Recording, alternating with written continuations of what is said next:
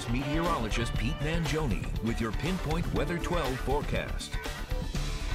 Good morning and happy Friday. Not a bad way to end the work week here. There will be a slight chance of a strong thunderstorm. In fact, I did want to show you this map. This is actually from the Storms Prediction Center, and you'll notice the yellow and different shades of green.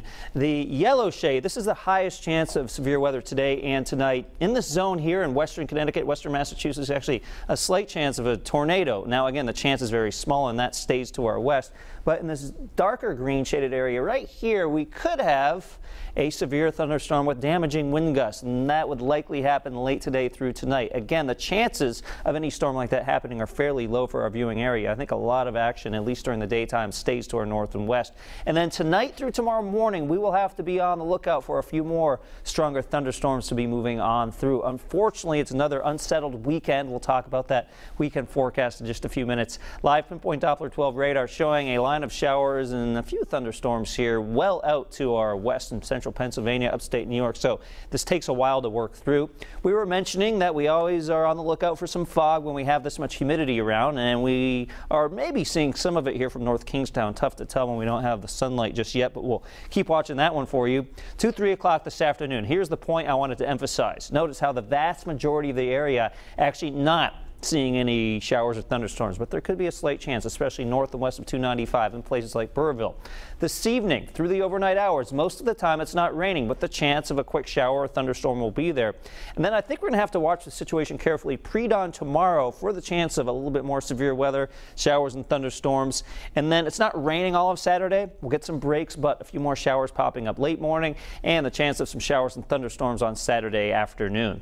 On Sunday, the humidity drops a lot. It's much cooler, and while we will have the chance for showers, they'll be plain old regular showers, not thunderstorms. Right now, temperature is 72 in Providence, 72 Newport, 71 in Westerly. Still looking at some mid to upper 60s in Taunton through New Bedford.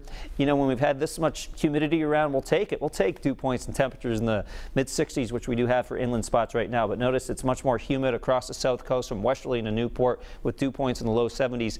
And pretty much all of us get those dew points in the mid 70s by the afternoon. So overall, it's another oppressively humid day. Winds fairly calm in Providence out of the north. You can see the wider picture of the country showing all the action right now, or most of the action sliding from the Great Lakes down to the southeast, and we get a chunk of this weekend as that system kind of stalls across the area. So today's high temperatures mid to upper 80s. It's going to be a humid day, so when you're underneath a few of these gaps of sunshine during the afternoon, it will feel quite warm. Inland high temperatures mid to upper 80s. You can see Taunton around 89, could even be some 90s, while the south coast, even our beaches, should be able to warm to the low 80s and then drop a little bit during the afternoon as those breezes kick in a little bit from the south. So that means it's a decent beach day, 83, perhaps a little bit of fog in the morning. But I do think the beaches, the south coast, avoid the showers for most, if not all of the day. I think most of the action does stay to the north of our south coast beaches. Now, in our 7-day futurecast, you could see the showers and thunderstorms potentially on Saturday.